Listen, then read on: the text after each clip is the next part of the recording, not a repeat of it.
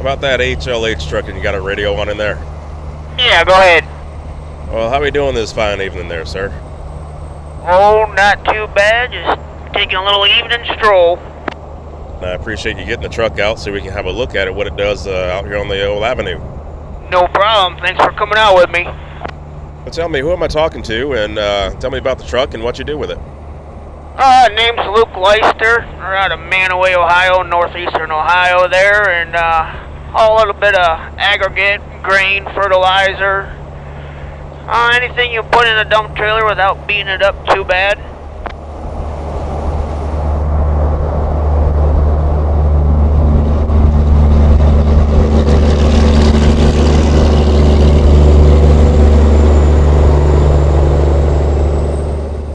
Tell me about the truck here and what you do with it. This truck here we built for Louisville. This is the second show it's been down to. I've dumped one load out of it, a load of stone out of it, and it's got a load of sand on it right now, going up to Jacksonville, Florida, to a water filtration plant. The truck's a 2016 Fitzgerald Glider Kit. The trailer's a 2016 Mac dump trailer, frameless. Well, 10-4, it's looking pretty good there. Thank you, appreciate it.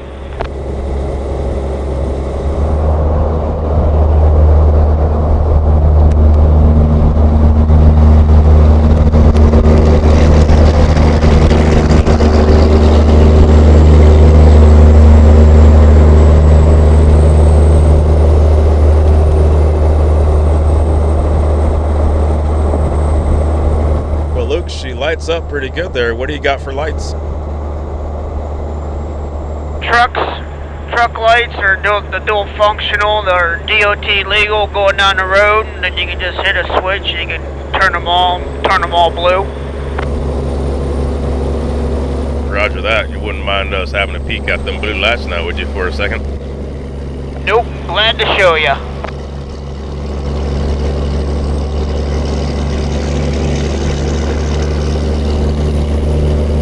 That's mighty nice. That's pretty good. I'm sure a lot of folks like that, huh?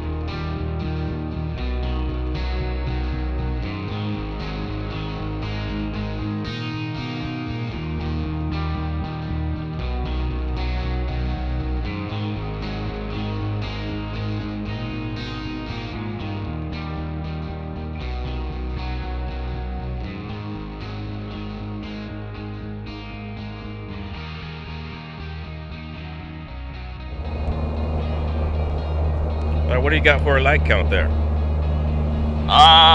I want to say we were up around 160 there. I had a little boy there at the truck show counting for me, and he was up in the 160, so it's got to be right around that ballpark. Roger that. Now, how long you been trucking for? I've been running the truck there for about 15 years there. Been running flatbed, dump bucket over the road. I'm sure when you started, you weren't running a fine piece of equipment like this. What'd you start in? I started in a tri-axle dump truck there, doing excavating with a little tag-along trailer, just doing small basements and running construction equipment.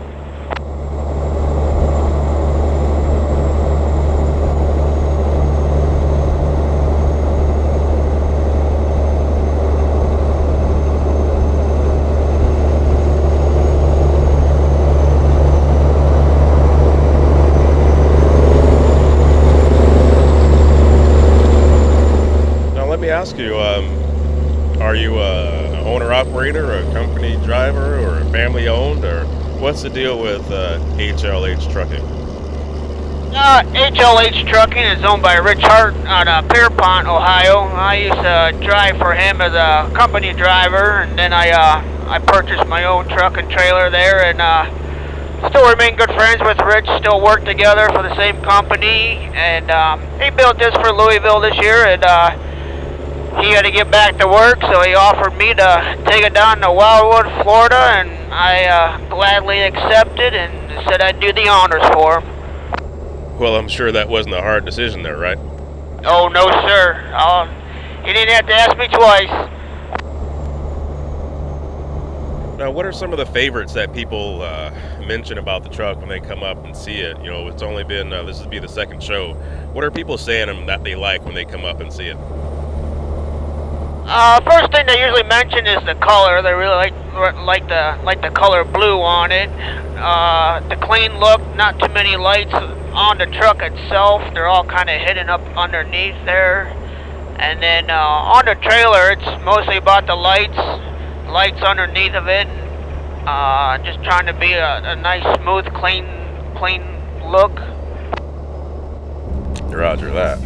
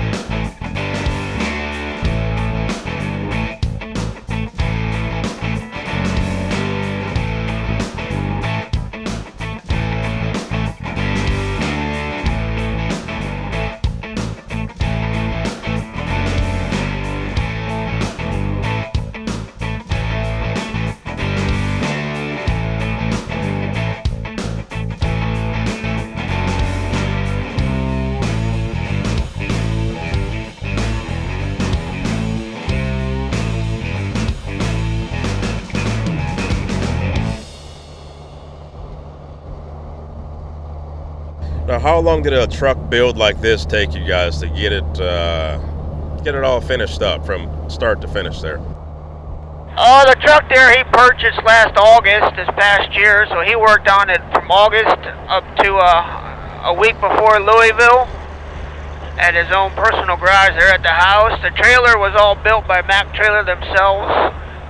They did all the lights, all the custom work, and the trailer took about 1 month from the assembly line or rolling down to Louisville was about a month. Well, not too bad, not too bad. So what's the future life for this truck going to be? I would say this year worked very little to try to maintain the shows and keep it clean for the shows. Makes it easier on us for cleaning it. Next year it will probably be a work truck, probably not an everyday work truck, but it will eventually see the gravel pits and cornfields and the farms and whatever else, coal fields, coke, steel mills, scrap yards. It will eventually work. It'll be a shame to see it work, but at the same time, every truck's got to earn its keep there, right? Oh, yes, sir.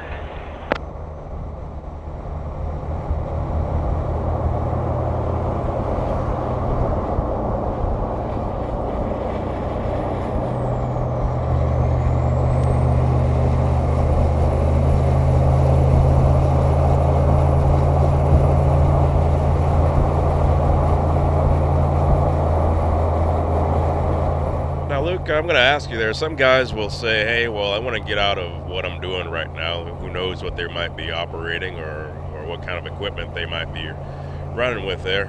What would you say to a guy that would want to run a dump bucket or do what you do? What are they up against? It's a little challenging.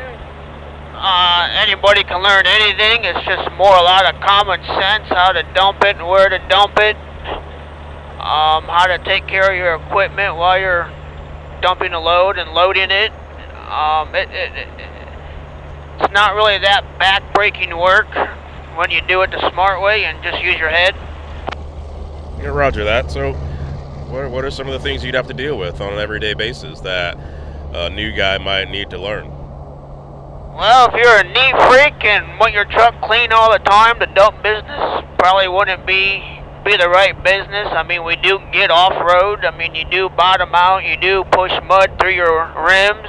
Your feet do get dirty. Dirt, gravel does get inside of your truck. But other than that, it will get dusty, muddy. But if you like trucking, it's just another job out there in the field you can do. 10-4, so it seems like a fella's going to have a temperament for having a dirty truck and the patience to get it clean again. Yes, sir. And then the time and the willingness to get your truck back clean to where it was. And it's one thing you have to deal with is sometimes having a dirty, dusty truck.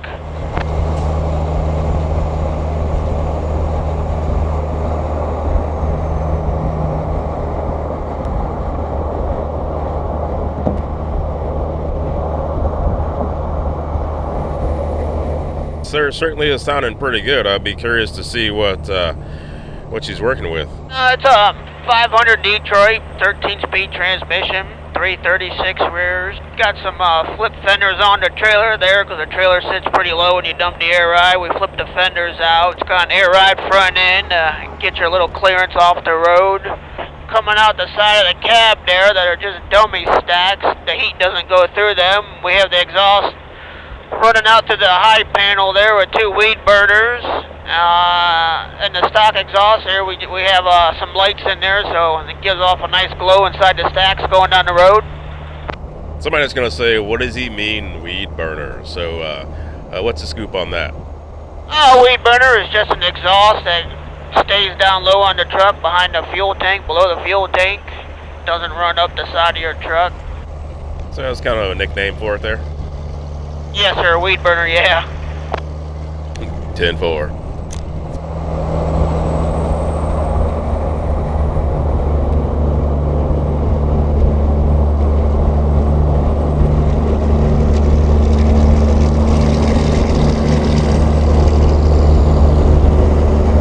I appreciate you coming out here on the highway for a little bit and showing us what the truck looks like going down the road all lit up.